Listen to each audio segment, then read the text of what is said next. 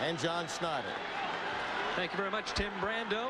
Just about ready here for the start of half number 2 in Morgantown, West Virginia.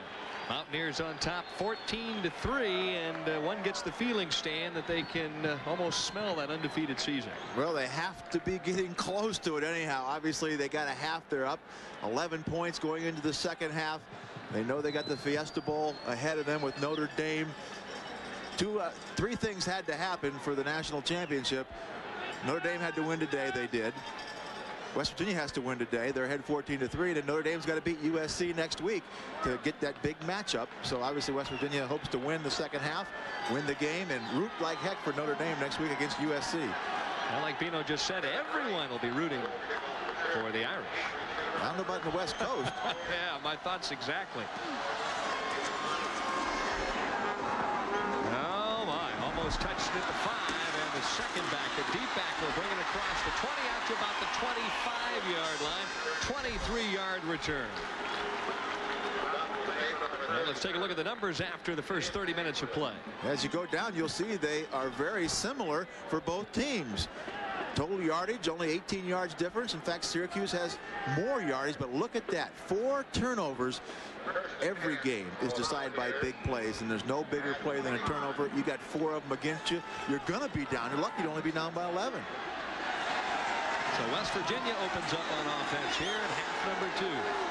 Major Harris at the controls one more time. Quick dive play to Craig Taylor for about 4 yards. Now let's head down to the sidelines to John Snyder. All right, thank you very much, Denny. Daryl Whitmore, who is a starting defensive back for West Virginia, fractured his ankle in the first half. Obviously, he's out for the rest of the game. Both coaches agree that West Virginia is a little bit lucky to be leading in this game. They felt it was a fairly even game except for the turnovers, and Dick McPherson told me, he said they've got to make their breaks in the second half. Calvin Phillips and Reggie Rembrandt split out wide to the left. Second down play. On the option, there's the pitch. A.B. Brown breaks the corner past the perimeter and nearly took that one the distance. Good blocking again on the perimeter. The pitch man was blocked out of bounds by the wide receiver. If you can get the loaded man blocked, watch as they go down the line of scrimmage. They're going to take away. Freiberg's just waiting for Major Harris. See on the outside, Craig Taylor, the fullback, made a good block on the defensive back, number 38, David Holmes. That opened it up for the running back on the pitch. 8 yards on the carry. First down and 10. And Rembrandt in motion this time for the Mountaineers. Fake to the fullback. Harris stops, jukes, gets wrapped up as he crosses the 45, I should say, out to about the 47. Again, good pursuit, this time from the backside. Keith Freiberg, who was all the way on the outside, on the backside of the play, took the right angle. He just sunk down right around the line of scrimmage and caught Major Harris from behind. That's a play where you can really cause a fumble. You get your arm and swing through the football from behind and pop it out. But with Major Harris, you're just hoping to get him down. Major Harris has averaged better than 5.5 yards a carry thus far in his 2-year career here at West Virginia. Second down and 6. Reverse on the option, thinks about it a moment. And this one is loose and finally out of bounds. So maybe the decision that time by the sophomore, not quite what he wanted. Yeah, that's one of the poorest decisions you'll ever see an option quarterback make. He pitched real late, and the man he was pitching to was already knocked down by Chris Ingham. Watch this again. Which way they want him to run? East and west. Down the line of scrimmage. Don't turn up. Now watch this late pitch. There's not even a man there. He's already knocked down. And they will see him. They'll see Chris Ingham had already knocked the man down. If he would have been able to watch the football, we'll see Chris Ingham come up right here, knock the pitch man down. He should have never thrown that football. Luckily, it went out of bounds. 3rd and 8 with trip receivers out. His formation. There he goes. He's on the sprint across midfield. Oh, over the top he goes and ends up at about the 42-yard line. Chris Ingham in on the tackle, but Harris that time went airborne. Why they line up at anything else, sometimes I wonder. This spreads the defense out and creates all these gaps for Harris to take advantage of, either throwing or running. You see, there's only 4 men rushing, and those aren't guys that can make tackles on Major Harris. He just gets into the secondary, uses his great running ability to make big yardage. I'd stay in that formation all day. 14 yards on that carry for Harris. 1st and 10. Play action. Major sets up. Going for the home run. Rembrandt down deep, had it and dropped it at the last moment. Great coverage that time in the secondary, and that was a near touchdown. Well, that's the type of play that Rembert's been making all year. And he had the position to make the catch because he kept his body between him and the defensive back. Ingram really gets lucky sticking his hand in here and hitting the football. But watch Rembert use his body to block off Ingram. He's between him and the ball.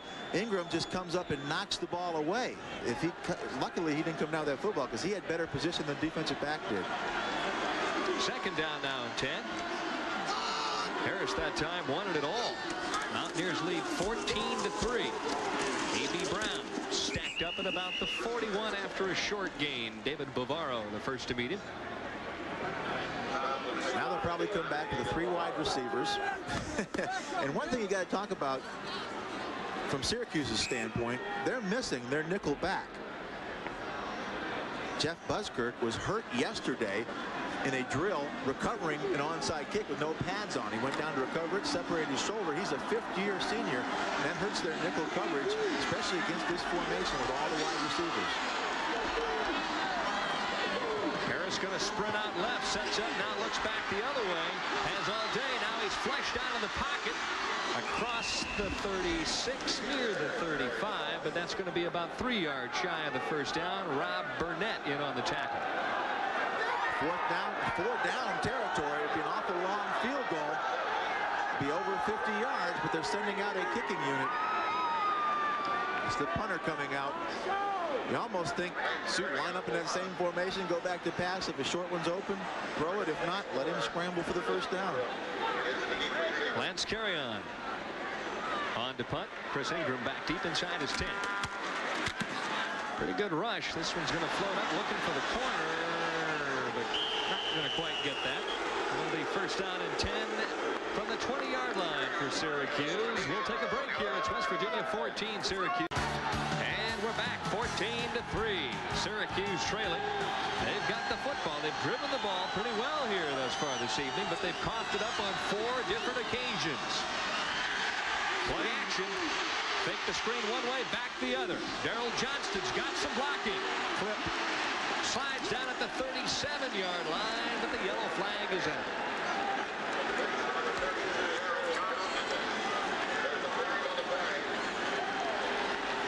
Well, we talked about the fact that Syracuse has moved the football stand, but they have put it on the ground. Well, watch those lines show how far they've been able to move the football, but at the end, except 1 punt and 1 field goal, the rest of them are turnovers. 4 of them, they only punted 1 time in the first half, but they only got 3 points. There was a clip on number 53, John Flannery, who was leading Darrell Johnson on the double screen. Made good yards, but we have clipping on the offense, half the distance to the goal line, first down. And really, Bo Orlando turns his back on him right there, turns his back to the blocker, and almost forces the clip. I don't know if he did that on purpose. It just worked out that way, but he really turned to him because you don't want to turn that way to come back to make the tackle. First down now and 20. Inside the 10-yard line for Syracuse.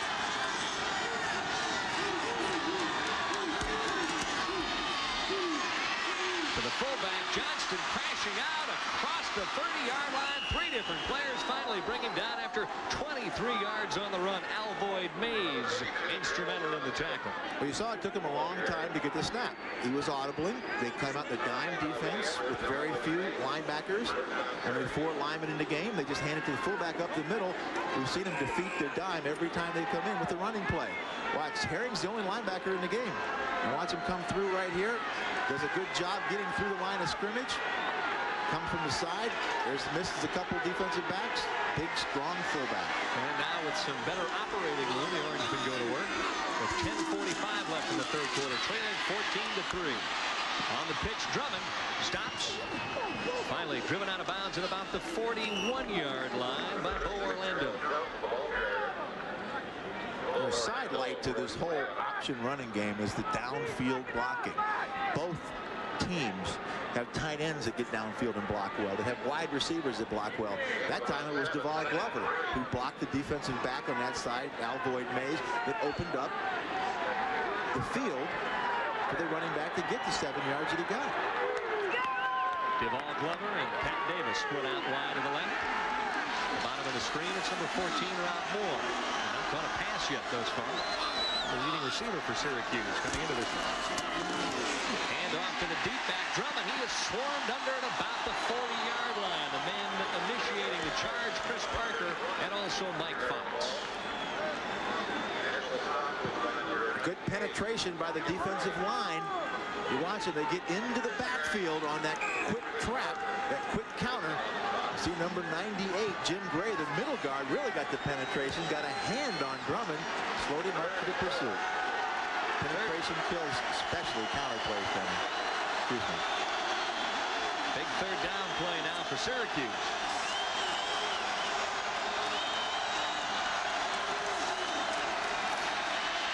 Phil Cox with a quick out, and Moore brings this one in. Alvoid Mays wraps him up across the 45, but it's enough for the first down. And let's now head down to the sidelines to John Snyder and then chat about a fantasy cheerleader. Denny, you know, you've heard of Queen for a day. This is cheerleader for a day. Sheila Lambert, who is not a student here at West Virginia. Why are you here? I entered a contest for the sports fantasy, and I asked to be a cheerleader for West Virginia University to cheer with my old cheerleading sponsor for her, Bobby Moorman. And this is your fantasy. Now, I've watched you tonight, and it's not really a great night out. It's kind of miserable, but you're having the time of your life, right? Look at this. I'm loving it. Yeah, it's great fun. The West Virginia University cheerleaders are great. Everybody down here is great. And we're winning. All right, thank you very much. Well, I don't blame her if she cheers on that play because it was a terrific defensive play, sacked at about the 45. The big question is, will they be taking her to Tempe, Arizona? That would be the ultimate fantasy for everybody in West Virginia to go to the Fiesta Bowl and play Notre Dame for the national championship. Again, penetration.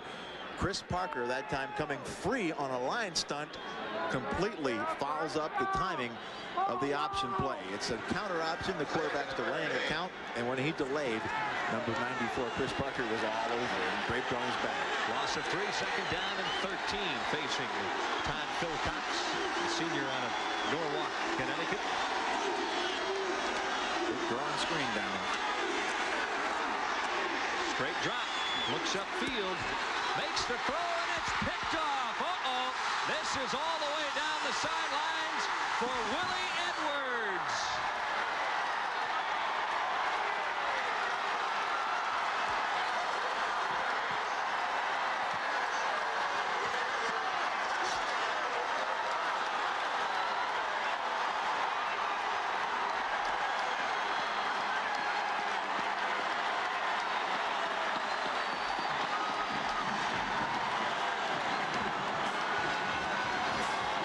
Should have thrown the screen. He's looking for Daryl Johnson out of the backfield again. That's twice. They know they like to go to him. Twice they've intercepted balls thrown his direction.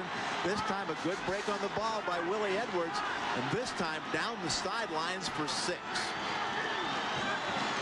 The big defensive play provided by the senior out of Morgantown, West Virginia, in his own backyard, and the ears now pinning him back. It's 21-3 West Virginia.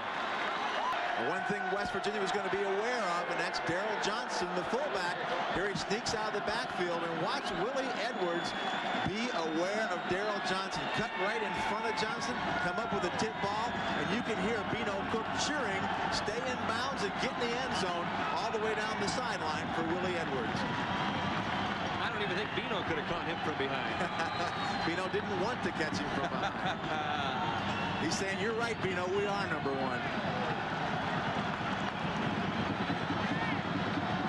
Last year, the final 32-31 in a thriller at the Carrier Dome. The Mountaineers right now threatening to take care of Syracuse here early in the second half. Owens at the 12. To about the 22, and he is met solidly there, making it across to about the 27.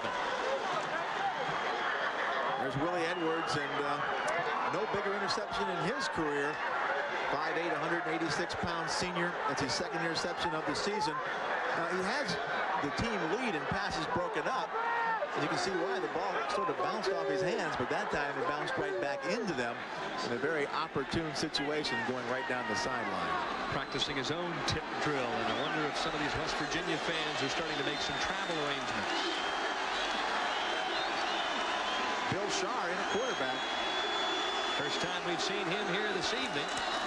Has not played much since the Ohio State game.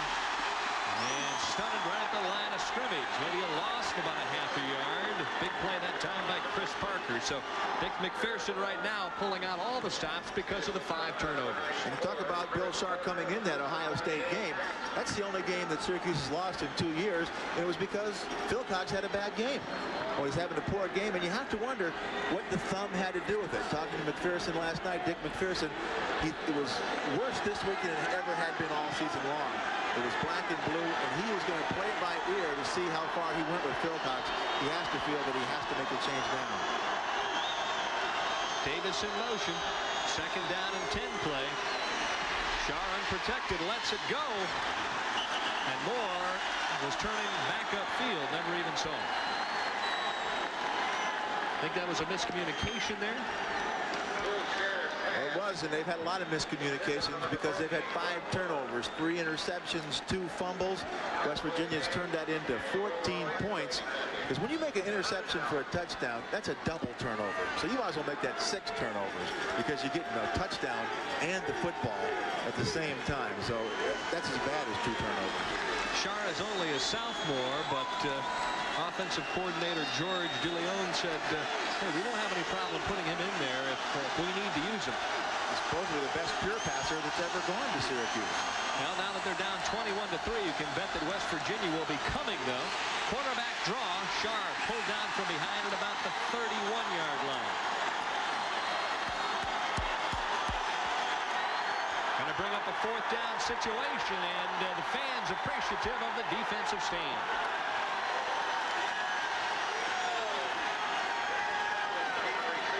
Anticipated the big blitz too, hoping that they could split the blitz with a quarterback draw, and everybody else running away with their defensive coverage. Shaw just doesn't have the McPherson feet to do that. The Don McPherson feet. Gardner bobbles it. Now he's going to get the kick away. What a play that was. Grannis Bell had come up after he watched the fumble. This one's going to roll inside the 20. And what a miraculous play by Cooper Gardner, who also looks like he's injured. That was a great play, and one that really may have kept them in the football game. Now, Cooper Gardner started at strong safety for this team early in his career, but had a concussion problem. He turned himself into a punter, so the guy is an athlete, and he shows it here. Even though he drops the football, watch him break containment there by Preston Waters, and then get the ball off in almost quick kick fashion. Ends up 52 yards from where it started, and that was a miracle play for number 29. That's one they could have used in Ireland this morning as a rugby kick. The rain starting to pelt down now. Nice opening hole for A.B. Brown across the 25-yard line, tackled by Marcus Paul. They're wearing down Syracuse. That time they just picked up David Navarro and put him right back on his back. That opened up the hole for the Syracuse running back, Anthony Brown. Now, if you're Don Nehlen, Stan, do you just want to keep that thing on the ground? Well, you want to do what you've been doing. I mean, you're up 21-3. Power football is what's winning for them. It's starting to rain harder. Everything's working for you right now. 6:15, the clock is rolling here in quarter number 3. 21-3, Mountaineers on top. Pitch back, and this time wrapped up for little or no gain is A.B. Brown. Now let's head back to the studio to Tim Brando. Denny Schreiner in Pullman, Washington. The Washington State Cougars, who are Aloha Bowl bound, have turned the ball over 4 times. Here's an interception by Rosenbach. He's picked off by Lilo Lang, and he returns it in for a touchdown. That made it 21-9. Moments later, Rosenbach would come right back. Watch him find his favorite target, Tim Stallworth. 11 yards to strike. It's 21-16. Washington leading Washington State. Thank you very much, Tim Brando. And Major Harris trying to run the option play to the right and got belted right at the line of scrimmage by Keith Freiberg. Little or no gain there. you enjoyed this one, coming up a little later from Baton Rouge, Louisiana, number 3 Miami and LSU. That starts at 9 p.m. Eastern. CFA football action on ESPN. And if you're any place close to West Virginia, you've enjoyed this one. That time, Major Harris took a big hit, but just got enough yardage for the first down. At least they signaled. Maybe Syracuse is now requesting a measurement. You are allowed to do that. Well, we've talked and tried to set the tone about this state in the way that it's just infatuated with West Virginia football and basketball. And for the fans in this area, it's been a long time coming. But if they go undefeated here in 1988, it'll be a year that none of them will ever forget. There'll be a cross-country trek coming from West Virginia down to the Fiesta Bowl in Tempe, Arizona. And of course, on the other side of the ledger, a disappointed Todd Philcox, 8 of 15, only 64 yards, 3 interceptions. And I think the toughest play of the night for Philcox was on the option when he ran it inside the 5. He could have maybe tied the game and coughed it up, and that's where West Virginia turned things around. Again, you have to think that the re-injured thumb that he had last week has a big bearing on this football game. He fumbled carrying the ball in his right hand, and he threw 3 interceptions. The option. Harris scrambling for daylight. He's being chased and hit from behind, but gets the pass off at the last moment. And what a tribute to his athletic ability to get leveled like that and still be able to get the pass off. Yeah, one of the advantages Major Harris has is in college they don't have an in the grass rule because he'd have been down in the NFL. But here he's able to get the ball off on his way down, and he saves 15 yards. Of course, you're taking the risk that somebody's going to hit you as you throw that football, and it's going to pop up in the air and turn this football game around again. But Major Harris and this whole West Virginia football team has had everything going for him all year long, including tonight. Out of Pittsburgh, Pennsylvania, the amazing thing already in just 2 years, he's already accounted for 35 West Virginia touchdowns. Reverse option this time. And up near the 35. There's the tailback, Keith Freiberg, in on the tackle. A.B. Brown one more time with a run. Let's head down to the sidelines now to John Snyder.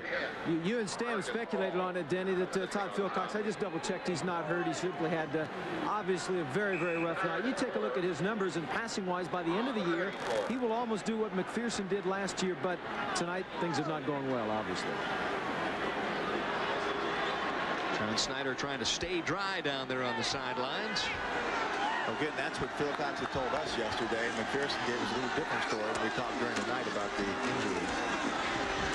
Harris around the right side, out of bounds at about the 39-yard line. Looks to be enough, and Terry Woodman on the tackle that time. Syracuse has done a good job of containing Major Harris. He's made a couple big scrambles off the spread formation, but on the normal situations, they've contained him well. They just have not contained their own problems, their own turnovers, their own fumbles and interceptions. And Syracuse, a very sound team, both offensively and defensively, not a team that makes a great deal of mistakes. Tailback one more time for a couple yards out to about the 42.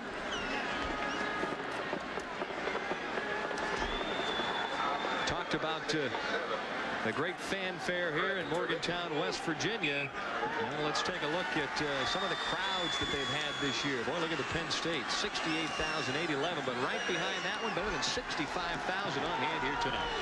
Yep, only under 1,000, or a little over 1,000 less in the Penn State game. Second down and 8 play. Fake to the tailback. Now he'll hit A.B. Brown, who coughs it up, incomplete. You're talking about a crowd that's probably affected by, one, the weather, and there's a lot of football games being played today that a lot of these people missed to get down here, because we came down here, what, 3.5 hours before the game, and there was a traffic jam. It took us an extra half hour to get in here. So, this is a very loyal crowd. Now, you look at Syracuse for the year, you bring up the fact there are a +4 and only committed 16 turnovers for the entire year coming into this game. And they have 5 already tonight. Not the most prolific passing numbers, but he's getting the job done. Sucks Splits in the defense, and now it's a race for the sidelines, and Major Harris basically winning the race and stepping across the 50-yard line. I don't know. I guess maybe they use that formation more to clear everybody out and give Harris room to run. Again, the single back offense. Fullback stays in there to help with protection. They send everybody downfield. Now, we asked last night if they were going to put somebody specifically on Major Harris in this formation, called a spy technique or a cop. You need a defensive back or somebody with great ability on Harris. But they're going to have to do that because every time he's dropped back in that formation, he has scrambled for big yardage. First down and 10 for the Mountaineers. Taylor, the hard-running fullback, belted from behind, but not before he picks up some nice yardage. Tackled by Freiberger. Brings up second down now and short, and West Virginia offensive line stand starting to wear down that Syracuse defense. Oh, they are wearing this team down. I mean, mentally more than anything else to go with the physical part of it. But when you keep playing well defensively, when you look at the scoreboard, it's 21-3. It's demoralizing. They've averaged better than 54 points a game here in Morgantown this year. Terry Wooden in on the tackle. Down near the 35, though, goes A.B. Brown. You can tell also that when you're getting close to a championship, watch that. They're coming off the line. They're hitting people. I mean, when you're excited offensively, you got the adrenaline flowing. See, they're knocking people back. They're making the tackle 4 and 5 yards downfield. When you're knocking people back, you're winning football games. Clock continues to roll. A.B. Brown tries to get to the corner, but a nice job there at the perimeter by Keith Freiberg. Syracuse has not done a bad job on the perimeter. They have forced most of the runners, and Major Harris in particular, to keep running sideways on the outside plays. The problem has been the turnovers offensively, and then, of course, some of the power game that they've been really struck with up the middle. They've been getting knocked back, and again, the adrenaline and the excitement is all on the side of West Virginia right now. And, of course, they're playing at home where they're undefeated this season. Tailback football one more time. And this has just become basically a grind-out contest for West Virginia. Yeah, they're undefeated on the road, too. That's right. Notre Dame in the Fiesta Bowl. Of course, Bino Cook months and months ago said West Virginia was going to be the #1 team. Everybody looked at him like he had finally lost it. He had reached that age where he went over the hill. But Bino had a surprise for all of us, didn't he? Now he's got those fingers crossed. Let's see how he picks next week's game. Lamond in motion. Play action now. Harris tries to square up. Finally does. And nearly picking that one off was David Bavaro, who stepped right in front of the intended receiver. Yeah, he needed to borrow his brother's hands to make that catch. Mark Bavaro, of course, the great tight end for the New York Giants, who makes a lot of one-handed catches. His younger brother David just couldn't come up with the one there, but that's a big play because it forces a 4th down situation. At least they stopped West Virginia and made them attempt a long field goal, 48 yards. Charlie Bowman is on. His longest of the season is 49 yards.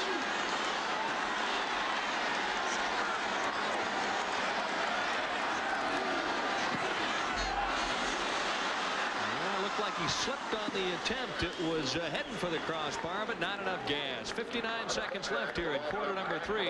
It's West Virginia 21, Syracuse 3.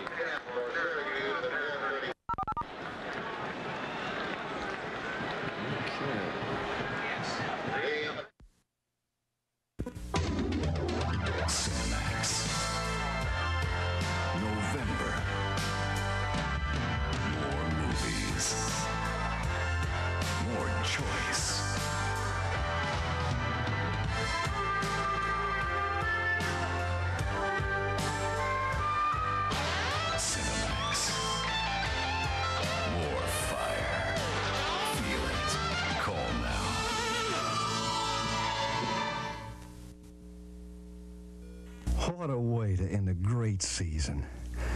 Boy, this is the kind of bowl game I've always dreamed of going to. I can just see it now. National TV showing thousands of us in our blue and gold chanting, "Let's go Mountaineers." We've been to a lot of bowls. There's some great memories from those bowls. But I have a feeling this one might be the best yet. Key Centurion Bank Shares congratulates the Mountaineers and wishes them the best of luck in the Fiesta Bowl. Lock brakes. The most powerful engine in its class. Full-time four-wheel drive capability. And room for 5. Being superior in these areas makes Cherokee superior in these areas.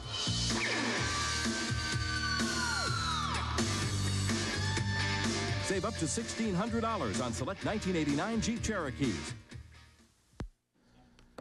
Tim Brando back in our college football studios. A quick development. Earlier this week, the Dallas Morning News reported that George Smith, a former running back at Texas A&M, had received hush money, $4,400 worth, from Jackie Sherrill. He is now denying that charge in the Dallas Morning News. More on this coming a bit later throughout the day. Let's get back now to West Virginia. Well, being an old kicker used to missing, you always want to have a good excuse. Well, Charlie Bauman has one here. Watch his plant foot, the left foot slide out from under him, and that's why he missed this kick. Of course, Charlie's had a rough couple weeks. He missed 3 last week after having a great season for the first 9 games. Well, in your career at Ohio State, though, you set a couple of kicking records, didn't you, Stan?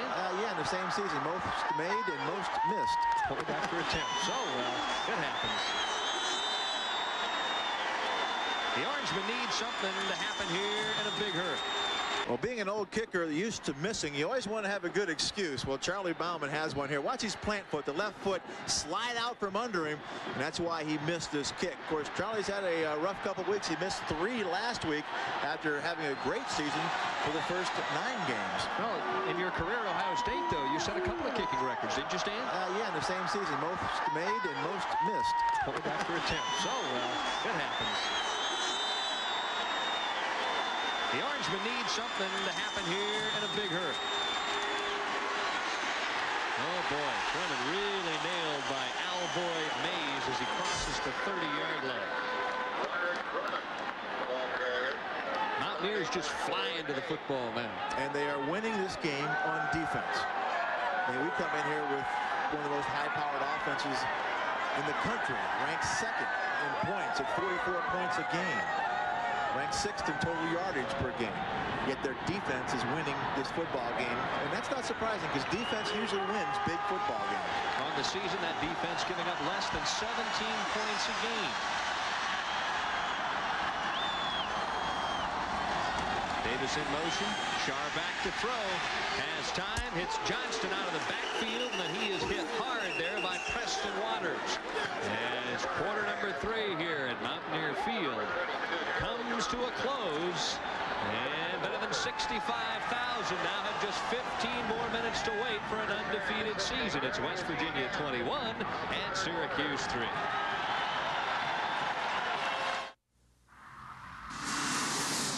How does the CFO of Porsche stay ahead of the competition?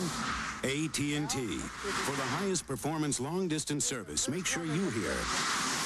Thank you for using AT&T. When the president of Walt Disney World goes around the world, how does he get back to Main Street, USA? AT&T. For easy access to our operators from overseas, make sure you hear. AT&T USA Direct, may I help you? And now, on with the opera.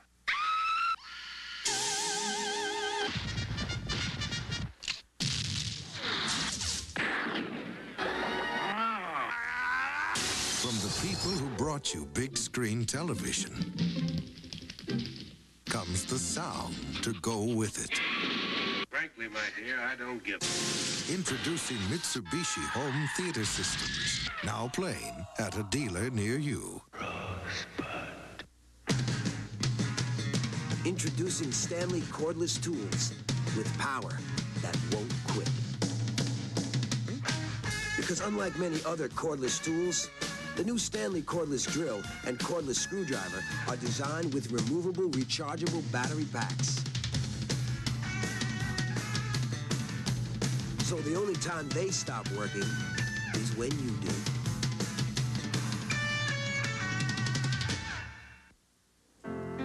At 16 Bedford Street, the toast is with fine crystal.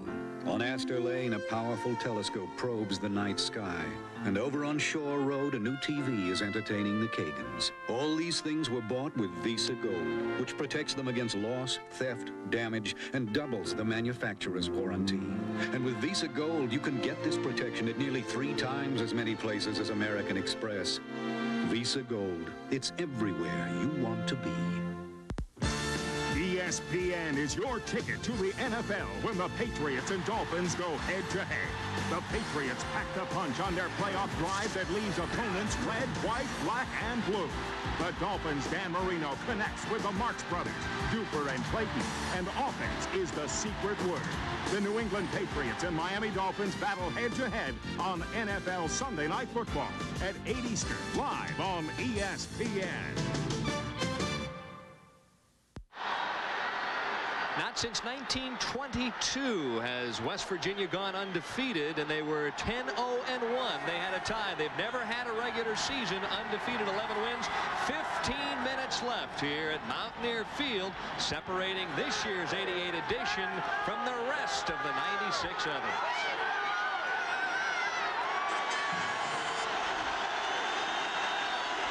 Third down and 4. Davis in slow motion.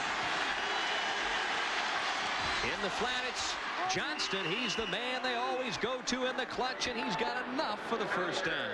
But it looks like we may have a penalty flag in the holding area against Syracuse as they continue. There it is, to self-destruct. If it's not turnovers, it's penalties on key third down plays. McPherson lamenting. This is a hard-fought football game. There's a lot of hitting going on, a lot of good football playing going on. It's just the turnovers have been the difference in the football game, and now it's starting to be a change of determination because it's really going everything for West Virginia, and Syracuse is starting to really lose its edge.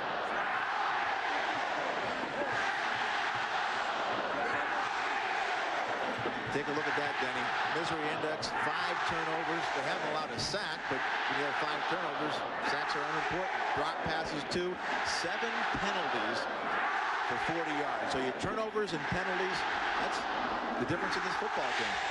Third down and 14, but the Oranges have any hope of pulling out this one late. They're going to have to get something started right here. Looked like the receiver moved upfield. Sacked is Shar, and the penalty flags flew. And now you can add 1 sack to the misery index. Yeah, now they're going to have to punt from their own 5-yard line, which means West Virginia's going to get great field position and a chance to close it out. Illegal motion on the offense. The penalty is declined. 4th down. See what the score is right now, Denny, 21-3. Well, 14 directly from turnovers, plus Syracuse lost 7 when they fumbled inside the 5. So that's 21 points on turnovers almost directly. Syracuse will have to punt it away. Number 1, Grandis Bell stands back at about his 40-yard line. Excellent kick. High hanger. Bell takes the fair catch right at the 40-yard line. 46-yard punt with 14:03 left in this one. It's 21-3. West Virginia looking for an 11-0 record. There are many good reasons why this pickup, the tough big Ford, has been the best-selling pickup for 12 straight years over the second-place Chevy. Like Ford. Mountaineers break the huddle, first down and 10. They own the football and a 21-3 lead. This time it's Aaron Evans, the second-string fullback, for a couple of yards. Now let's head down to John Snyder. It's been a long time since they've gone undefeated, John. Indeed it has, Vinny. With me is Steve Thomas, a longtime West Virginia fan, and a lot of other West Virginia fans back here. People in this state have waited many, many years for something like this, haven't they? Exactly. About 90-some years, exactly. How you feel about it? I know you've been coming to games since the mid-50s. This is me as no.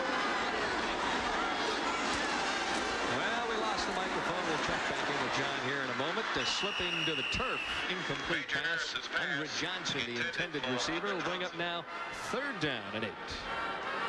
We told you the weather was going to affect this game. Well, you could say that some of these fans are so excited they're speechless. That's right. Fantasy cheerleader. It's quite a fantasy for, again, for everybody in the stadium, for Don Nehlen, for West Virginia football. Again, this is the whole state rallies around. They have no pro teams. This is their major college. This is their pro team. Harris with a straight drop. Oh, has a man wide open.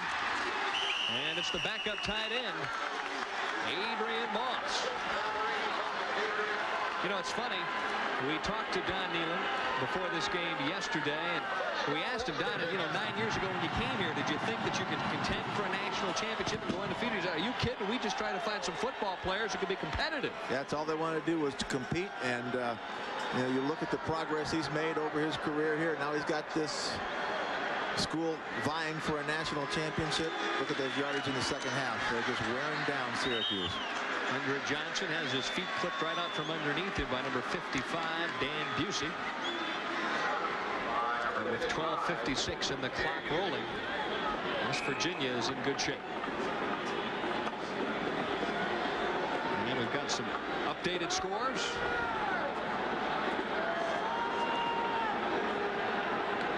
Settling for a tie out there. Oregon State 21-10.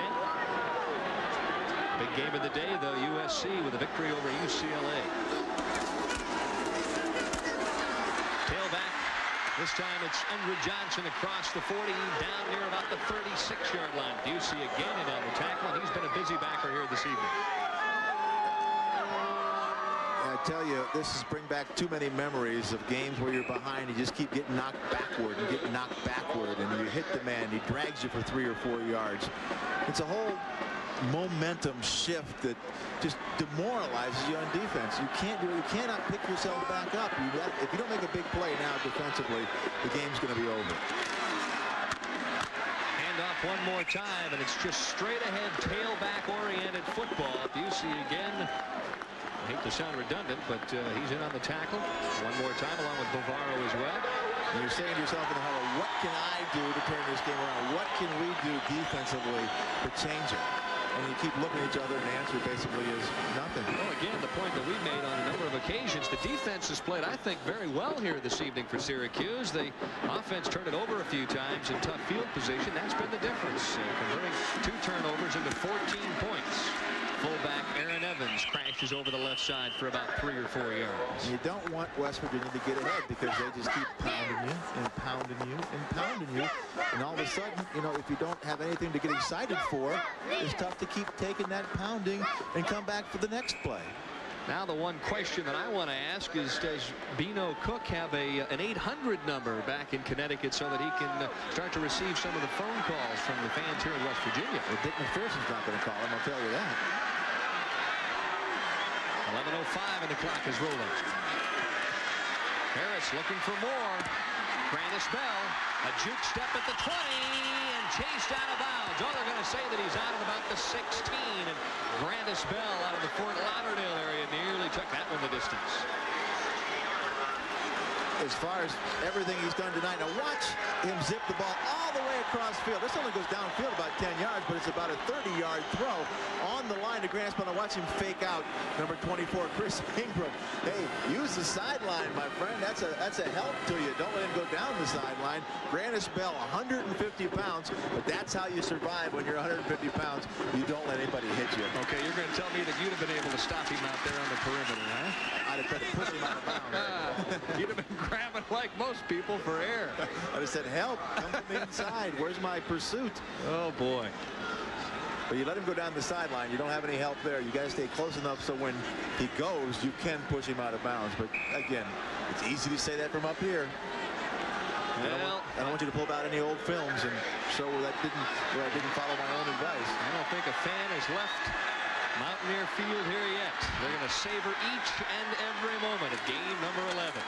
Harris on the option. Pitches it off to Andre Johnson. Fights inside the 15, out of bounds at about the 12-yard line. Terry Wooden providing the opposition.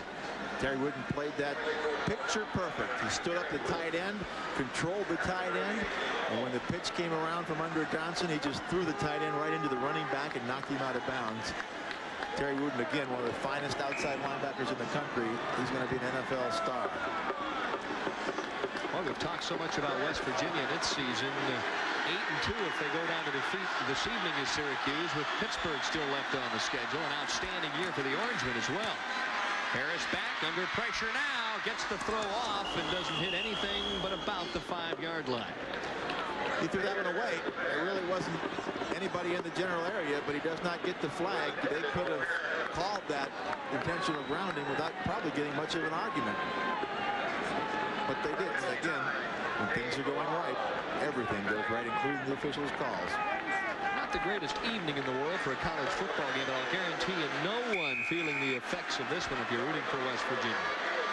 Charlie Baum has missed 4 in a row now. We'll see if this short one can bring back his confidence. A 28-yard attempt. And he likes that one. Gun goes off, and now it's 24-3. West Virginia on top and heading for a perfect 11-0 season. We'll be back right after this. Critical acclaim for our performance. The Ford Probe is one of the finest front-wheel drive performance cars in the world. Fiesta Bowl bound for a January 2nd date with Notre Dame leading 24-3 at this stage.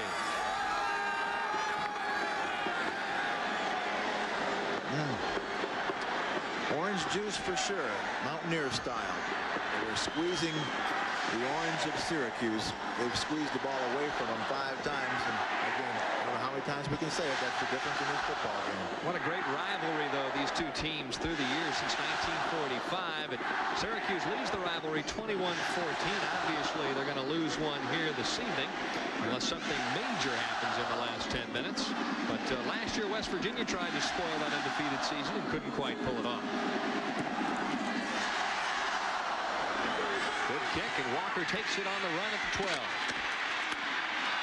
It's a couple of blocks and then gets belted at the 27-yard line. Really, we thought this was going to be an offensive football game, but the turning point, Stan, came very early, or I should say late in the first quarter. Yeah, about 25 seconds left. 7-0 West Virginia at this point. Todd Philcox down the line option. Now they don't play Philcox. They let him go to the inside. He takes the gap, goes down inside the 5, down to out to 1. But watch number 22, Bo Orlando, throw his 173 pounds into Philcox, separate the ball from him. And that's the type of effort that's winning football. 173 pounds of inspiration, Bo Orlando, and that's the turning point. McPherson goes back with the senior Philcox here for the closing moments in this one. Counter play handoff. And Owens gets a little room and then is finally stood straight up at about the 37-yard line. Now let's head down to John Snyder, who's going to discuss security here at Mountaineer Field. Well, Denny, as you know, with 9:45 to go, Syracuse. But West Virginia officials are about the end of the game. In the past year, the fans who stormed onto the field and torn down the goalposts, and behind me, you see some of the patrolmen. A security force tonight of nearly 150 state patrolmen, and normally force is 34-40. They want to keep the people off the field when it's over. Philcox looks downfield and then swings it out, and it's been that kind of an evening for the Orangemen of Syracuse. Heck, I think when you win your first Lambert Trophy in 97 years, your first undefeated season, yeah, there was one tie in that undefeated season, that you deserve to let them run on the field and have a good time. I've been a part of fans running on the field both when we've won and when we've lost, and I always felt it was part of football. That was part of being a football fan, is getting able to enjoy your victories, whether it disrupted some other team or not. That's just part of it. When you get beat, you take it like a man. Split backs for Philcox. Twin set to the right side. 3rd down and 4.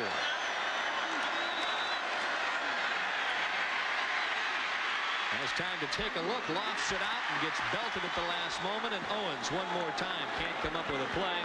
And now Dick McPherson faces 4th down with 4 yards to go and 9:19, or make that 9:14 rather, left in this one. Holding his left arm this time. He had Michael Opens late, but watch the hit here. No wonder he threw it high as he gets squashed right in the middle by Jim Gray, number 98. The punter is on. Cooper Gardner. Brandis Bell back deep.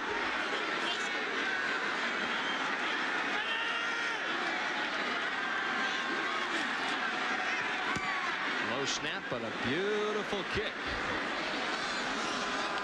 Oh my, all the way into the end zone, over the top of number 1. A 66-yard punt, but it's probably too little too late for Syracuse. 24-3, West Virginia on top.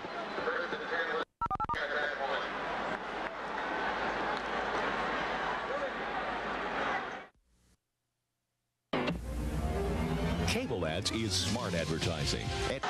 West Virginia now completely in control of their own destiny. Get a couple of solid first downs here, and oh my, Andrew Johnson takes off and crosses out it past the 35 to about the 37. If they continue at this pace, they'll be able to run out the clock. Well, they're running out Syracuse, that's for sure, because they're just knocking them back. There's Todd Philcox, a fifth-year senior, getting his first chance to play. And it's a disappointing end of the regular season. They do obviously have the bowl game left. Watch this blocking. Just opens up a huge gap. Again, the linebackers get split. And when you're in a Oklahoma defense, a 3-4, the two inside linebackers have to work in pairs. When they get split, it ends up in big plays like that with Rondo Johnson. Fullback right straight up the middle. Well, we've talked consistently tonight about West Virginia playing Notre Dame in the Fiesta Bowl. Syracuse will be heading to the Hall of Fame Bowl to play either Auburn or LSU. So they have one more opportunity to erase this disappointment. But you talk about the two inside linebackers getting split. One of the reasons is they've had problems at the nose guard. Fred DeRicci's playing there, but they lost their great nose guard from a year ago, a first-round draft pick. We'll talk about that in a second. Harris with the play action, stops, looks for somewhere to run, coughs up the football, and West Virginia is going to recover at about the 39. Freiberg with the hit on Harris shook the ball loose.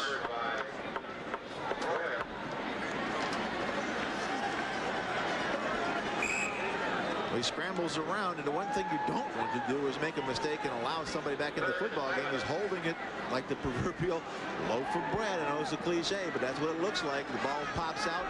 Luckily, again, everything going right for West Virginia. Here's the three wide receiver offense, Denny. They're stretched.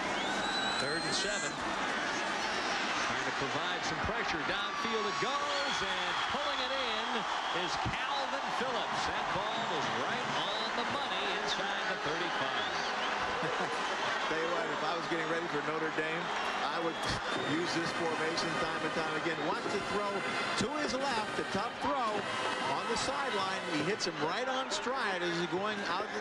Calvin Phillips right. I mean, could you ask it for any better than that as you're going out of bounds? Give me the ball, let me run out of bounds. That's a safety on a wide receiver. Marcus Paul, that's a tough matchup. You should win that if you can give him time to throw. Dreams of a perfect season could soon be a reality. Pull back one more time up the middle. We've talked about Notre Dame. Do you suspect that perhaps Lou Holtz and company watching this one this evening on ESPN? I'm sure there's a lot of people. Dick McPherson talked about that last night. He says, from everybody in college football that gets to play in the afternoon, ESPN has become their network because that's the games they get to see, the ones that are played here. On our night games and our late afternoon games are the ones they get to see. I'm sure there's a lot of Notre Damers watching this football game while thinking about USC. 24-3, the Mountaineers on top. Harris thought about pitching for a moment and then thought the better of it and hung on this time. Yeah, he remembered the last time he made that late pitch that ended up hitting the ground. Dick McPherson, right in front of that play, was probably yelling, pitch it, please, to one of my guys. Oh, what a great competitor he is. Last night we had a long chat with him, and very philosophical about Syracuse and where the program is right now. And he said, I'm not going to be happy until we're an 8, 9, 10-game winning team every year through like the early 90s. Quiet yardage by Major Harris. And a drop back and look downfield. On the crossing pattern, it's the tight end. Wins heading for the end zone. Bumped out of bounds at the 1.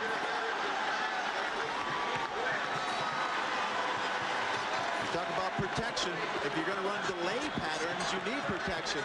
Watch Harris just set back up. The tight end is just delaying at the line of scrimmage, just setting there, waiting. Now, you see him at the right-hand side of your screen as he comes across real late over the middle. He is delayed. Nobody picks him up. They forget about him when he blocks. He takes the ball, looks around, and says, geez, where's the defense? Then he sees that red pylon. He's just trying to get to that pylon, but Terry Wooten, who has not quit, goes all the way across the field to knock Wynn out of bounds at the 1. Mountaineers trying to put the finishing touches on this drive. And up over the top, it's Andre Johnson. And this one is pretty much all said and done.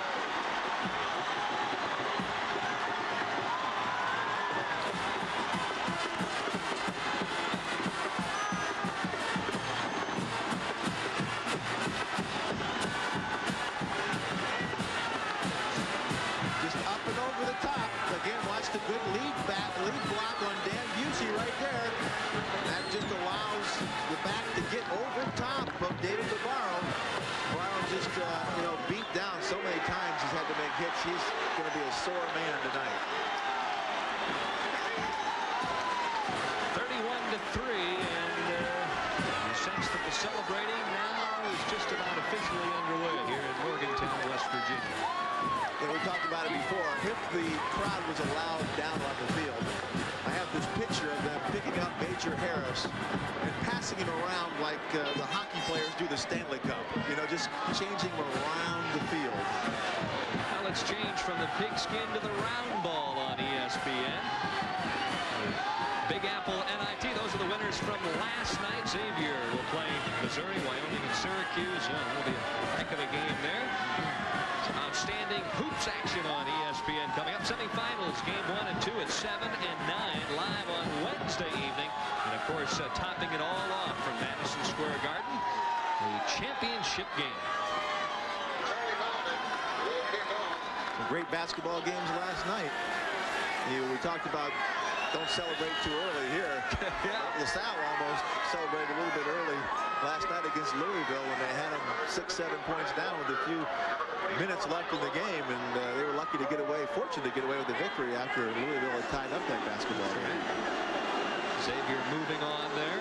But I don't think it's too early to celebrate now for West Virginia. No, I think you might be right. I think they can go ahead and high-five it to death.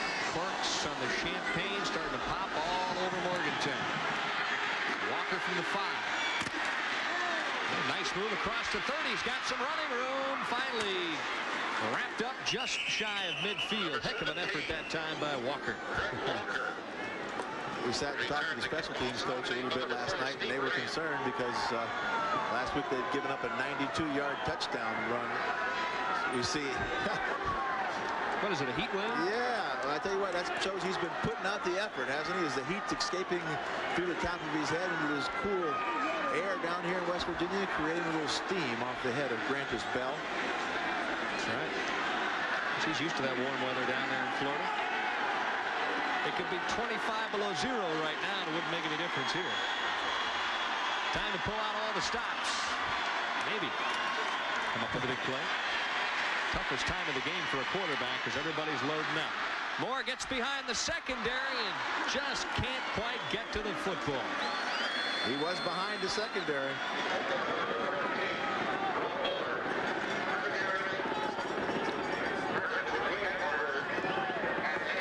Football in this vein, Denny, is a lot like baseball. You look at the dugouts, you look at the bench, you don't need a scoreboard. They'll tell you who's winning and losing in the football or baseball game. Well, in your illustrious career at Ohio State, you went undefeated one year, but you had some other tough ones. Twice we lost the national championship in the last game, going undefeated. Once to Jim Plunkett in Stanford, and once to Bo Schembechler in Michigan in his first year up there.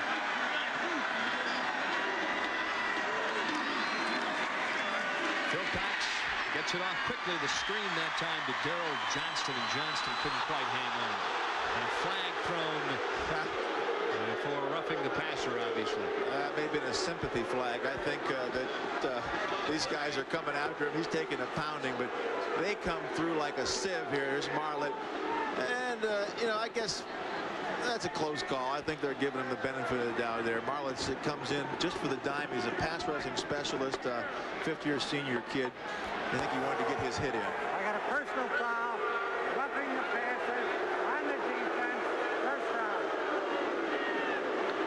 Well, there's no love lost between the Mountaineer fans and the Orangeman fans. We're going to take a pool up here and figure when the last fan is going to leave the stadium tonight. I think it's going to be in the wee hours before a lot of these people leave. Yeah, they're going to be as you burning say, some midnight oil. savor this victory, this season. We got time off now till January the 2nd in the Fiesta Bowl. All they got to do is root for Notre Dame next week. Twin set receivers out to the right side. First down and 10.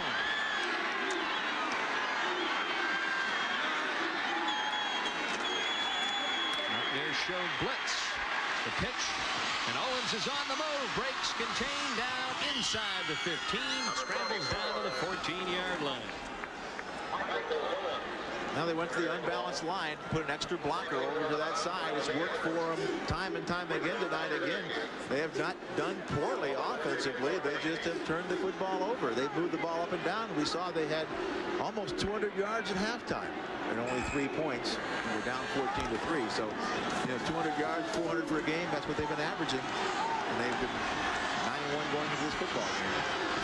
Also averaging better than 31 points a game. They have only 3 to show here this evening.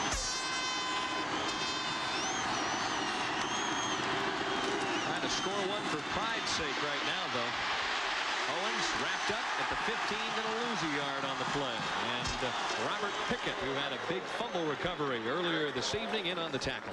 And there's pride on the other side of the football, too. No matter what the score is, defensively, you don't want to allow the other team into the end zone. In fact, I'm sure there's a lot of the first-team guys that maybe aren't playing right now that says, Coach, let me go back in. We don't want them to get in the end zone, because defenses take a lot of pride in the number of points they've given up, the number of yards they've given up. They want to win the football game first, but there's that pride that defensive units have in their accomplishments.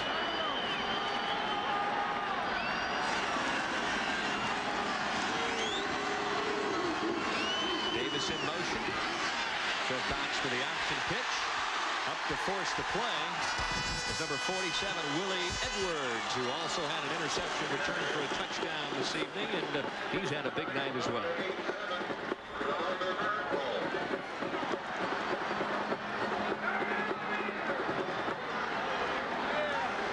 Again, you just have to look at the faces, don't you, Denny? Just a minor disappointment, no. Dick McPherson's really got this program at Syracuse on a roll. Oh, amazing. You win 20 of your last 22 ball games. The other stat that I found very instrumental was the fact that they had won 9 out of their last 10 road games. How tough is that? Dick McPherson felt like they had a real shot here this evening. Into the end zone it goes, and it's a touchdown. So finally, with 3:41 left, Phil Cox hits Rob Moore in the end zone, and the Orangemen score themselves a TD. That's one of the cases where throwing the ball behind the receiver really was a benefit for Todd Philcox, because it's what's known as a post corner. He had man-to-man coverage. The receiver went to the inside, then back to the outside. The defensive back was waiting for him, but he threw it behind him, and then Moore just turned around and made the play. You'll see Willie Edwards, 47, waiting on the outside where he knew the pattern was coming. When you do a lot of film study, you know down deep a lot of teams like to use the post corner to score on. So he was waiting there for it, and the guy just stopped on him, and Philcox threw the ball for a touchdown. Now they're going for 2. 7 times teams have tried to go for 2 on West Virginia this year. 3 have been successful. Trying to get back to the 500 mark. The receiver is open, but it's batted away, and no flag is thrown. So it's an incomplete pass in the end zone.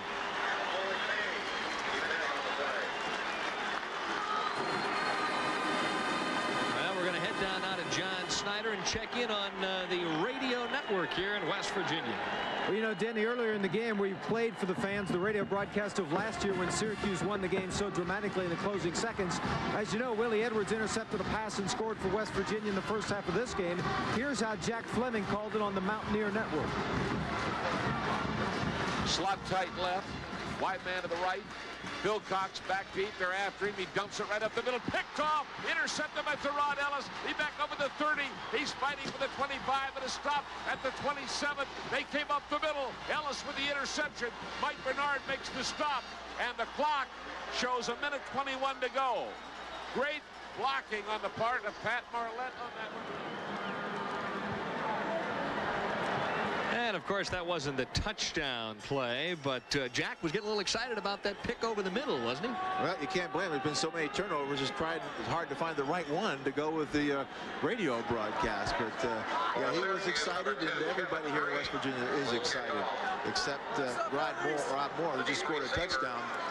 You can't even smile when you score a touchdown at this point in the game. You're just saying, well, I'm glad we got it, but it's nothing to cheer about. Moore, only a sophomore, is the 11th TD on the season, and Dick McPherson speaks in glowing terms of number 14, and a lot of people have compared him already favorably with Art Monk. Onside kick, hands team in for West Virginia. And give it a try, and it's drilled to Keith Wynn, who had a big reception just a while ago to set up the final score thus far for West Virginia. Up next on ESPN, number 3 Miami versus the LSU Tigers, ranked 11th in the country. Bob Carpenter and Kevin Kiley down in Baton Rouge, Louisiana, to finish up what's been an unbelievable showdown Saturday on ESPN. Well, do you think Nealon started to relax a little bit at this point, Stan? Yeah, I think a few minutes ago he let up and knew that he had that 11th win, that undefeated season, something he's never had in his 30 years of coaching, had in his hip pocket. Now he just wants to go out and add the crown jewel to this season, which would be a Fiesta Bowl victory. 12th start on the offense. 1st and 15. All right, now let me put you on the spot a little bit. What about matching up against Notre Dame? You've seen the Fighting Irish on numerous occasions this year. I think it's going to be a great matchup. Tony Rice is a very similar type quarterback to Major Harris, although Major Harris throws the ball better. Both have outstanding defenses. I think it's going to be a great football game. If they open it up a little bit for West Virginia, they'll give Notre Dame all they can handle. Brandis Bell is in motion. A pitch to Andrew Johnson, who scored his last carry.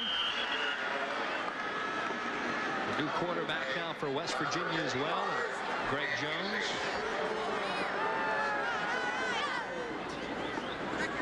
All right, we've talked about West Virginia. What about Syracuse against LSU or against Auburn? Two very talented teams there. Well, I think Syracuse is a lot better than they showed tonight. Obviously, they self-destructed. They're not going to make that many turnovers. 16 on the season, 5 tonight. They're not that type of football team. I expect them to come back strong in their bowl appearance. Johnson again, just trying to grind out a few yards and keep that clock rolling. We're under 3 minutes to play here at Mountaineer Field. Syracuse had one other poor outing against Ohio State. Ohio State's first game under John Cooper. Ohio State was emotionally high. Syracuse made some mistakes in that game, but they came back and won 7 games in a row, 8 games in a row. They come into tonight on a high. Now they got to pick up what's left from this football game. Their bruised egos, their bruised bodies, get themselves ready to play one final game. Well, this one's been a real war down there in the trenches. How many times this evening have we seen helmets go flying in this one? Well, you can look out in the field now and you can see the guys that are still playing hard. They're star players. Rob Burnett just made a big play there for a loss of 2. We saw Terry Wooten run all the way across the field to knock Keith Wynn out at the 1-yard line. Play the option strong. Their star players are still playing hard. That tells you a lot about the way they've been trained in the program they have at Syracuse. And we'll be back for the final 2:04 here from Morgantown, West Virginia, after we take this final timeout.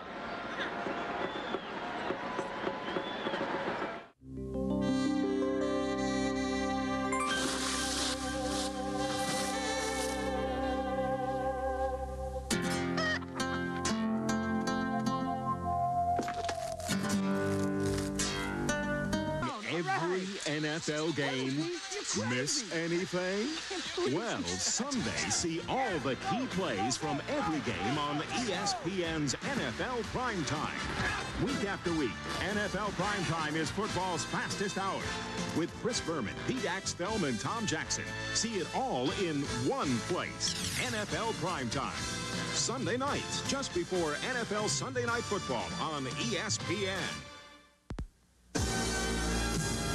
Behind every single flight one of these makes stand the 60,000 professionals of United Airlines, rededicated to giving you the service you deserve. Come fly the friendly skies. Pretty much tells the story with 2:04 left. Back deep inside the 10 is Chris Ingram. Pressure is on. A low driving punt, that one into the end zone, so Syracuse will start for the final time this evening from their 20-yard line. Coming up immediately following this one, Miami and LSU in Baton Rouge. Who do you like in that one, Denny? Oh, don't put me on the spot. I tell you what, it's awful hard to beat those folks from LSU down there in their own backyard. I tell you what, Bino Cook's been right on West Virginia all year long. Do you argue with him picking LSU down there? They said they'll for surely beat Miami. I don't believe him for a minute. I mean, even a blind squirrel finds an acorn. So you like the Canes? Is that what you're telling me? I tell you what, they're tough. Oh, you bet they are. Tough going down there in Baton Rouge.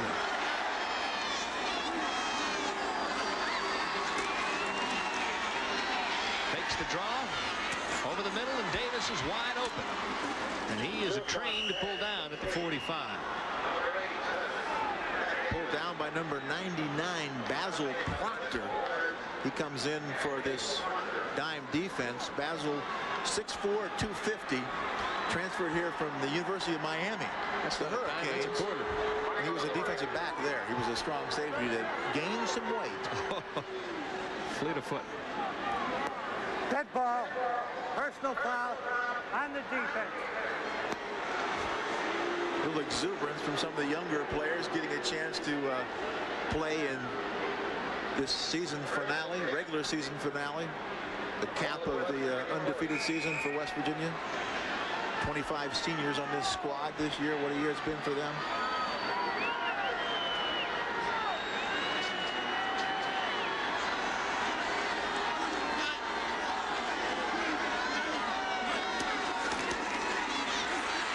Wilcox under pressure, steps up, lets it go, crossing pattern, and it's caught there by Devall Glover. Again, the defense is going to start getting a little tougher here. They don't want them to allow them in the end zone again. They don't want to make it even look respectable. Trying to give Syracuse a lot of credit. They're in there doing everything they possibly can until the final tick of the clock, and that's where Dick McPherson has taught his troops through the years. Over the middle, this one's picked off by Chris Herring. Herring finally bounced out of bounds across the 30-yard line, and that should just about set things up here for Don Nehlen and company. Appropriate, I guess you would say. A turnover effectively ends the football game. Number 6 for Syracuse. Syracuse with half as many turnovers tonight as they've had all season long. Kind of a nightmare for them. And they're living that nightmare right now. It's going to be a long trip back to New York. Long bus ride to the airplane. A long flight. I tell you what, it's not going to be a fun couple weeks preparing for that football game, although Dick McPherson said the one thing he wants to do is take his team down to Tampa and have a good time, a reward for his players. Great thing about college football, though, is you can always come back next week, right? Well, luckily they're going to a bowl game and are able to do that. Yeah, you don't always get that opportunity into the season. There's a lot of seniors playing their last game. Under a minute to go here now. I remember when we were undefeated my junior year. We beat Michigan the last game of the year. We were both undefeated at that point, and we won. We got to the Rose Bowl. Great season for us. We went into the MacArthur Bowl, but we lose to Stanford and Jim Plunkett. Ruined the whole season. And you got to wait all year to come back. You don't remember it as an undefeated season. Andrew Johnson continues to grind out the yardage, and probably his effort personifies West Virginia football. Not a starter, but a guy who has really contributed throughout his career. Yeah, he's probably gotten enough yardage to go up to number 3 all time here at West Virginia.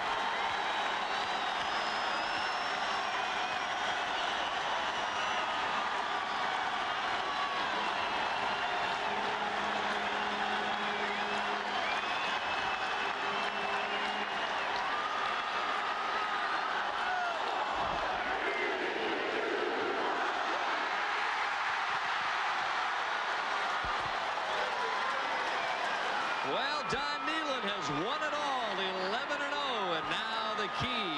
Can Miami beat LSU in Baton Rouge? We'll have to wait to find out. That's coming up next on ESPN. So long, everyone, from Morgantown. All right, Denny, thank you very much. And showdown. You win if you match 2, 3, 4, 5, and 6 of the winning numbers in exact order. Tonight's winning number, 278. Good luck. Well, unless you were out of the world or holed up in a mountain cabin deer hunting for the last week or so, you know that West Virginia and Notre Dame have agreed to meet in the January 2nd Fiesta Bowl at Tempe, Arizona. West Virginia wrapping up a perfect 11-0 season on Saturday, while Notre Dame with one regular season game remaining this Saturday at number 2 Southern Cal. Number 1 against number 2. Some anxious West Virginia eyes will be watching that one, you can bet. The Mountaineers maintained a rather lofty position in the top 10 or top 20, top whatever. West Virginia still 4, and Scripps Howard, Associated Press, USA Today, and UPI, and are still number 5 on the Sporting News poll. The Mountaineers stayed right where they were with a very dominating performance against the Orangemen of Syracuse.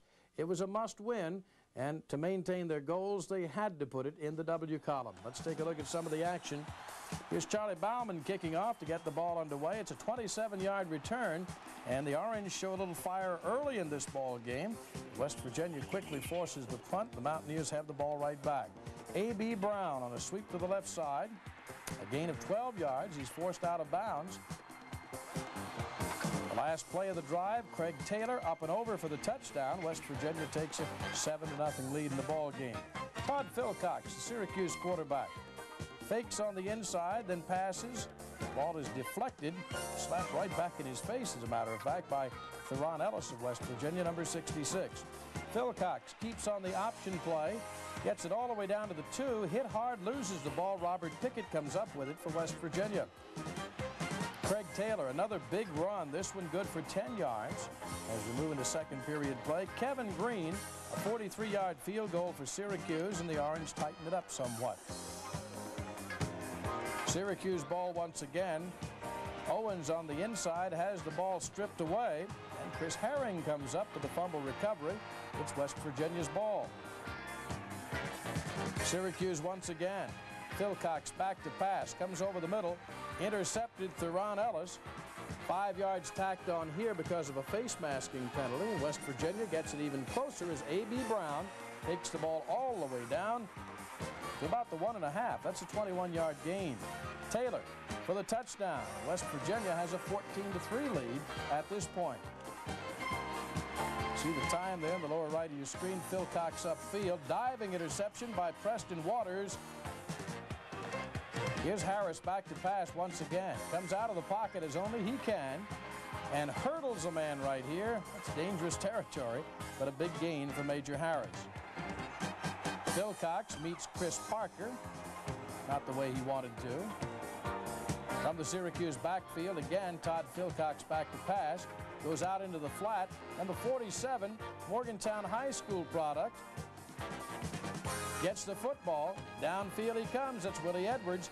49-yard touchdown return. Shar into the ball game for the Orange men now, and he is sacked, one of the many on the evening, by the West Virginia defense. Back goes the Major. Looks over the middle, and he is complete to Adrian Moss for another big piece of real estate. Harris back to pass again. Watch the fake on the end of this one.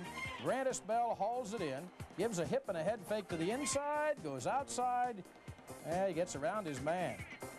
What great body control. Here's Charlie Bauman on for a field goal, and West Virginia continues now to stretch it out. The Major back to pass, gets beautiful protection again. Downfield, how many times have we seen this? The tightrope catch by Calvin Phillips. The Mountaineers get even closer. Major back to pass again, fake the option. This time the finesse pass over the middle. That's Keith Wynn, the big tight end, and he's bumped out of bounds very close to pay dirt. The final 2 yards, that's Unra Johnson for the touchdown. West Virginia continues to rack them up. Philcox back to pass, finds his man in the end zone, touchdown. The Orange aren't through yet, but this pretty well iced it. Chris Herring comes up with a big interception. The Mountaineers cut off a Syracuse drive. West Virginia going for the unbeaten season. Don Nealon has it in the pocket. 31-9 the score. West Virginia comes up with the unbeaten season. 11-0 feels good even now, and it will for some time to come. Time now to hand out the awards for the West Virginia-Syracuse ball game. Our Key Centurion player of the game, this award goes to not one, not two, not three, but a little more than that. If you happen to be among the 65,127 on hand, you get the Key Centurion Player of the Game award. It goes to the Mountaineer fans on hand Saturday night for the Syracuse game. The Caterpillar Toughest Yard, this one you have seen already. It is a defensive gem. And let's go once again to Syracuse with the ball in hand. Todd Philcox down to the goal line, has the ball stripped. Robert Pickett recovers.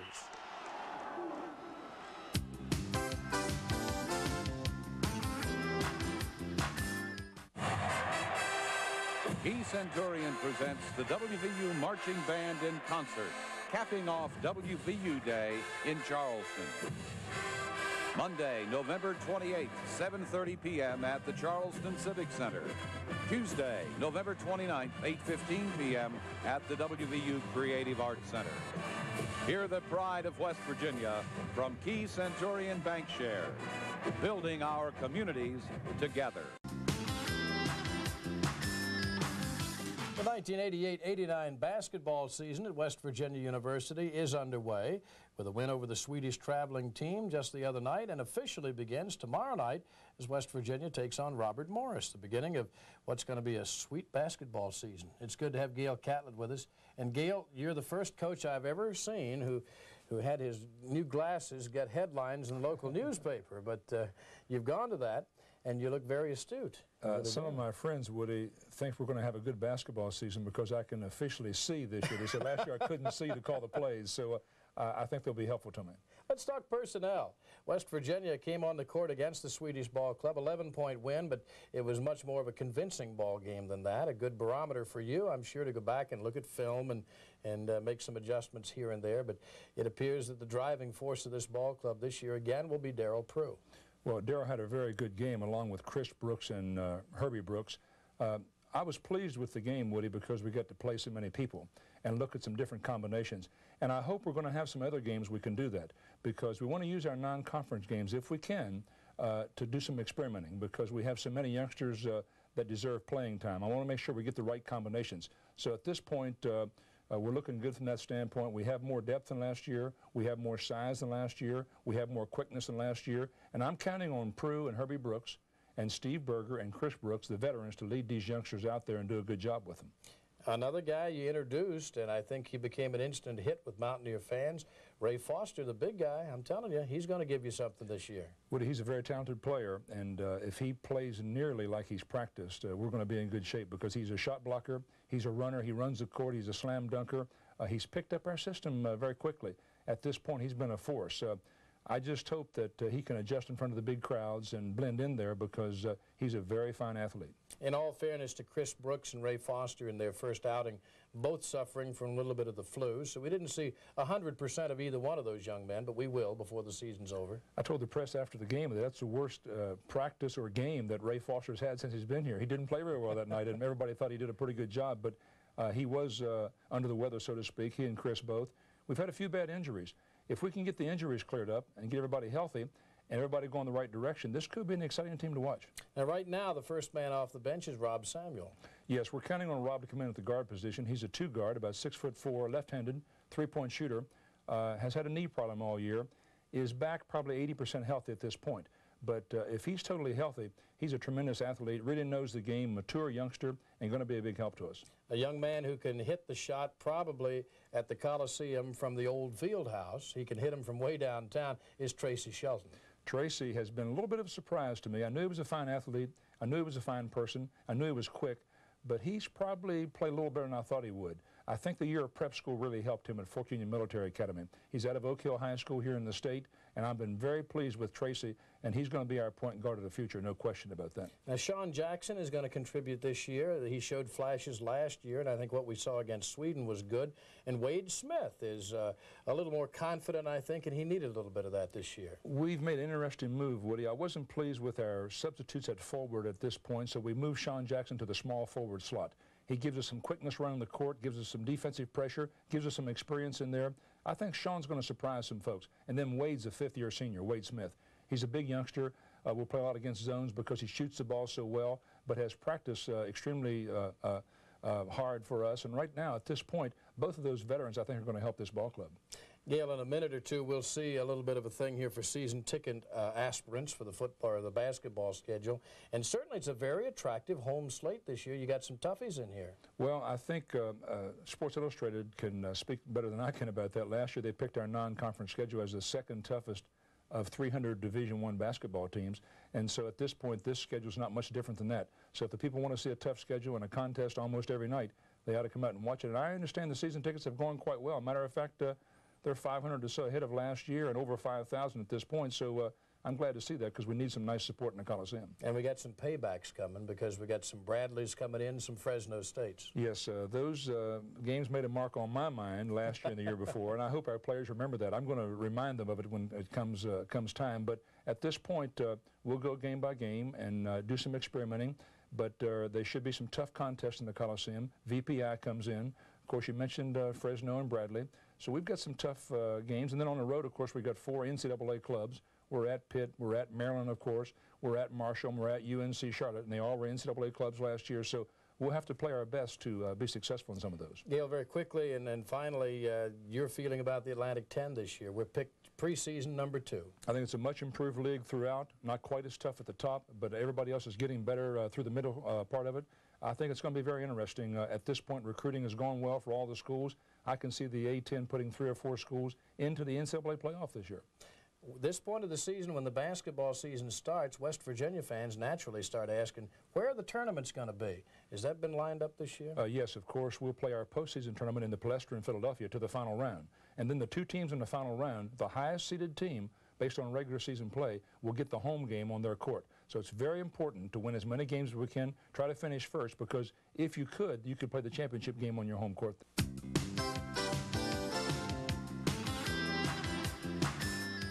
The 1988 football season had its share of thrills and excitement. Tony Caridi looked at the entire season to date and picked out just a few of the outstanding big plays of 1988. Here's his exciting report.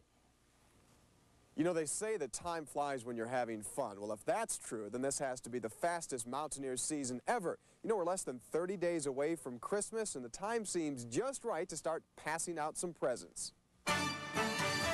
First up, a gift to the Mountaineer running backs, and first in line is A.B. Brown. His 64-yard jaunt in the second half against the Pitt Panthers left no doubt as to who would come out on top in this year's backyard brawl.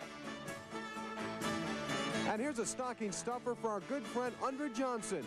It may not have been the straw that broke the camel's back, but it did the Lions in on this afternoon. 55 yards for the touchdown. But wait a second, there is more. Eugene Napoleon says A.B. Brown and Andre Johnson aren't the only guys who can find the goal line. This 69-yard scamper stands as the longest run from scrimmage this season. In our If It's Not Broke, Don't Fix It category, say hello to Major Harris, who made the wrong way look the right way on this 26-yard rock and roller right up the middle. Now, don't think for a second that all the Mountaineers can do is run. As my good buddy Brent Musburger once said, all right, look at the time, look at the arm. Touchdown, West Virginia. The magician does it again.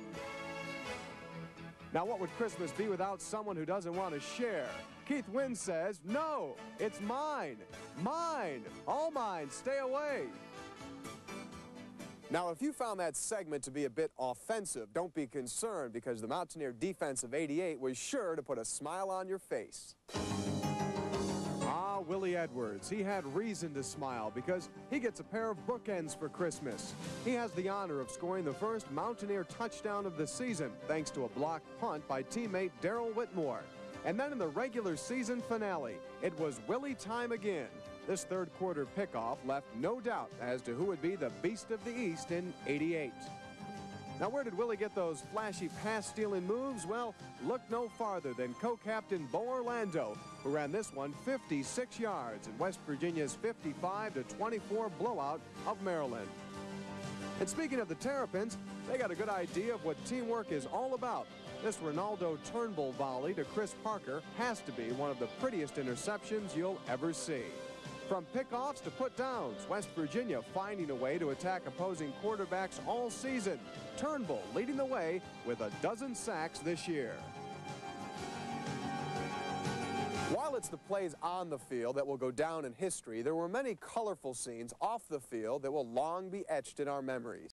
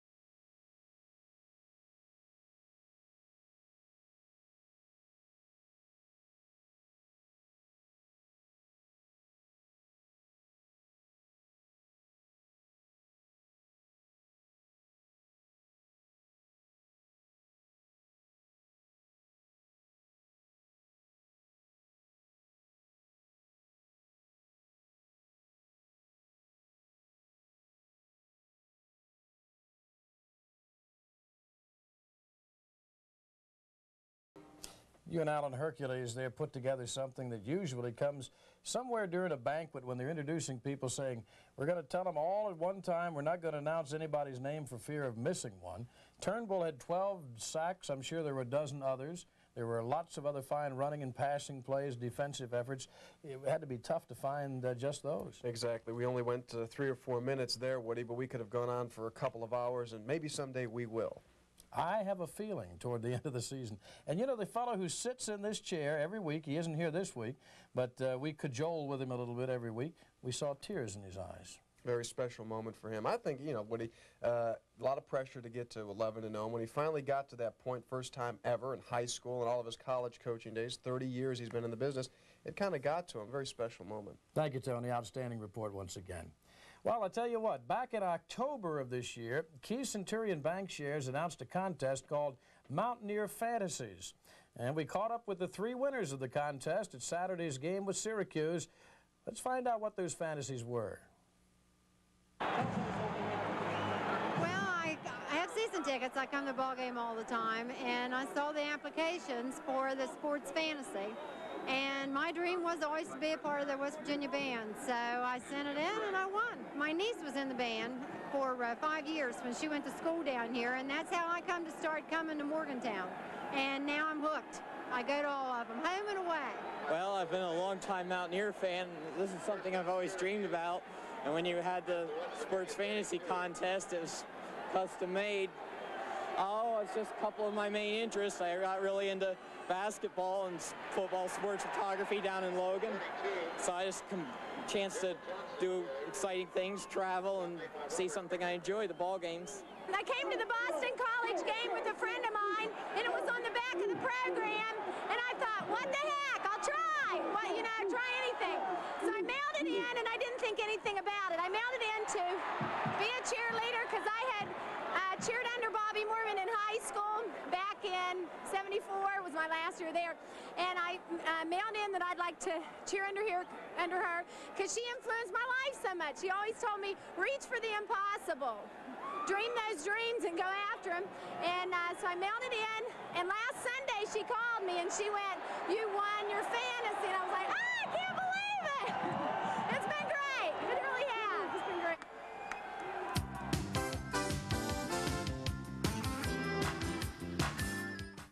What a way to end a great season. Boy, this is the kind of bowl game I've always dreamed of going to. I can just see it now. National TV showing thousands of us in our blue and gold chanting, "Let's go Mountaineers." But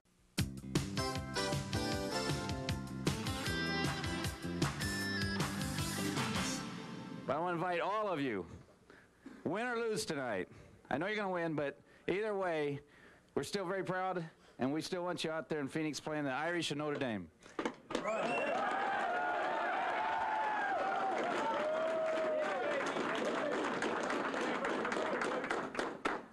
The Irish did their part today.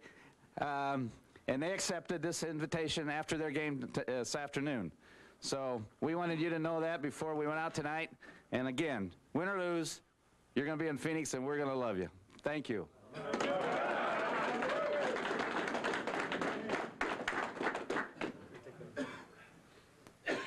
Thank you very much. And Coach Nealon, we going to accept this? Amen, baby. Team, we going to accept this and go win? Oh, yeah! There's your answer. Thank you very much. That was the bowl invitation Saturday evening. Well, I strongly disagree with those who said the post-Syracuse game was a once-in-a-lifetime celebration. I think it's going to happen again. From the Jefferson County farmer to the chemical worker in Kanawha, from the riverboat deckhand on the Ohio River to the coal miners of Monongalia, we all now have an abundant measure of pride for the holiday season. And together, with unity of purpose, we head for Arizona to rewrite another big week in Mountaineer football history. Happy holidays to you and your family. Hopefully, we'll see you in Tempe, Arizona for the 1989 Fiesta Bowl.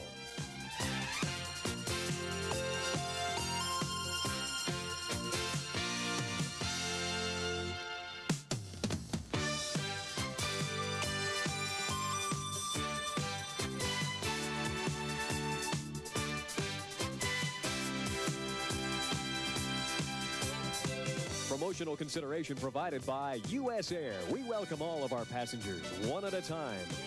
The Holiday Inn of Morgantown. Look for officially licensed WVU merchandise from PM Enterprises.